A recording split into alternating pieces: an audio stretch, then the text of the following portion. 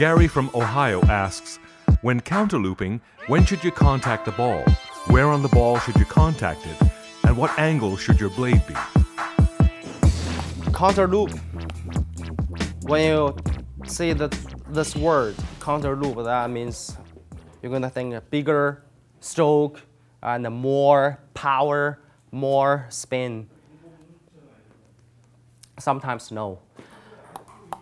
If you practice counter loop, you have to start from a small motion, then try to a little bit bigger, then bigger.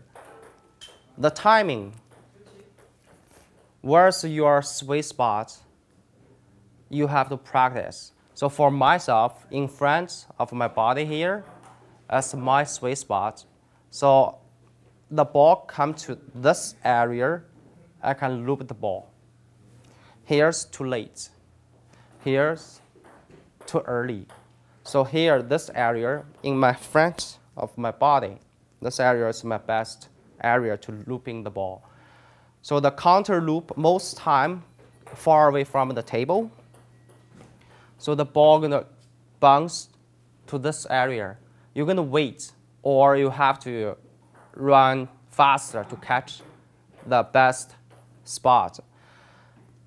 The counter loop, when you do the counter loop far away from the table, you don't have to use the full swing there.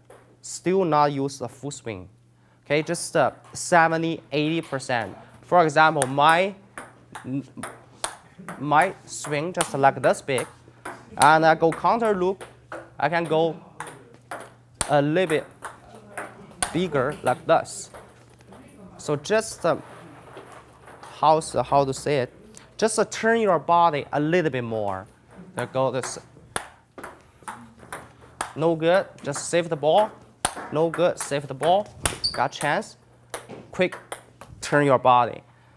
When you do the counter loop, last time the situation happens different. Most times the timing always off.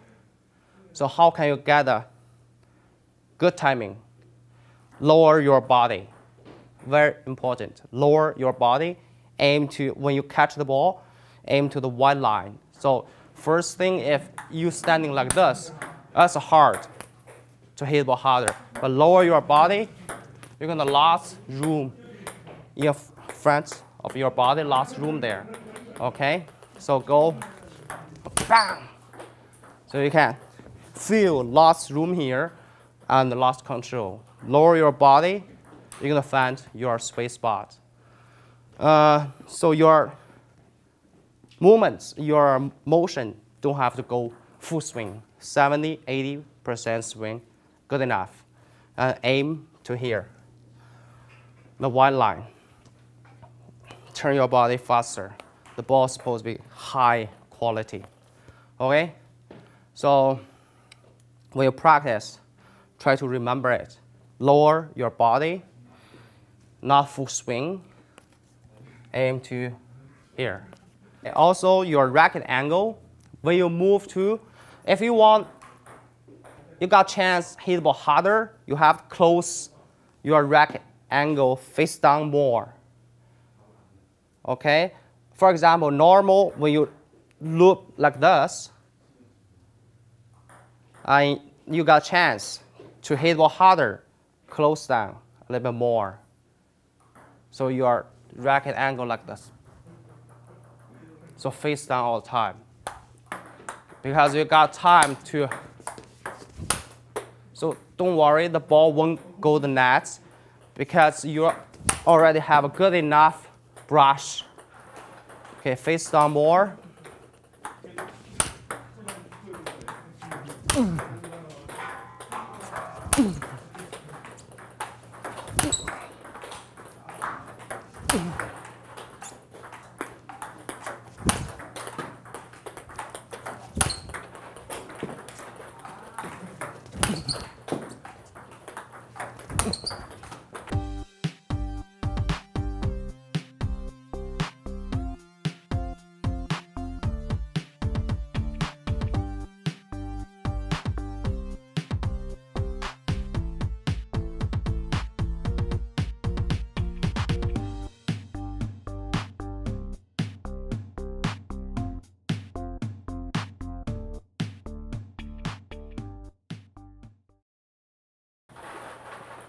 after you practice for a while, you're gonna know where's your sweet spot and racket angle. Okay, so face down a little bit more and aim to here. And after you practice for a while, you ask me where are you gonna hit the ball on your racket. I want to say, I'm sorry, our racket only one sweet spot here. We have forehand. Doesn't matter your smash, loop, counter loop, slow loop, and loop drive. Doesn't matter where your ball always stay here. If the ball comes here, you're gonna miss. You can try. So it doesn't matter which angle you're gonna stay. You can do backhand. So it doesn't matter where. Loop drive and counter loop, the same spot here. So everything placing here. So you hit the ball always around this area because you only have one sweet spot on your racket, even your serve. Okay? Counter loop, we have lots of different situations. First thing, the arc coming to this way, you have to hit the ball inside. You won't go outside. Outside the ball go the other side. And the ball's coming heavy topspin, really heavy. Your opponents have a really good power and spin. You have to hit the ball like this. Because if you hit the ball like this, the ball go out. Okay? If the ball coming this way, it's just a flat. Speed very fast. You have to hit the ball like here, because you need a power and you need an arc to over the net. So you have to hit the ball like this. If his ball like go this way, you have to try to hit the ball on the side. So it depends different situation. If you want to try everything, you'd better go to find the robot. It's better. You can set up different spin, different speed, and everything together. So right now, it's really hard to tell you exactly where are you going to touch the ball, on the top, on the bottom, or side. So different situations. So this one is really tough to answer. So I'm sorry about that. Okay, so you can go practice. Maybe you can get it.